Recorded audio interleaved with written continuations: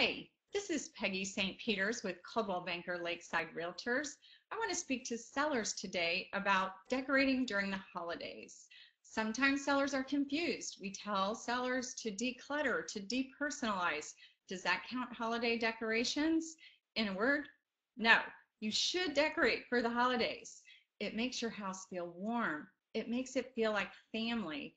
It represents warm feelings to buyers. And that's what we're going for. We want them to walk in your house and feel something, and hopefully feel something good, and feel like their family could fit into that scenario. So yes, decorate for the holidays. Keep it simple. Don't go crazy.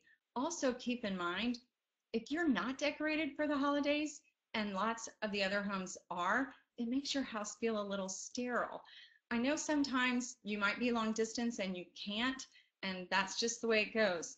But if you have the option, some tasteful decorating can make your house into a place where the buyer wants to be. Have a wonderful day. Please call, text, or email me if I can answer any more questions on this subject.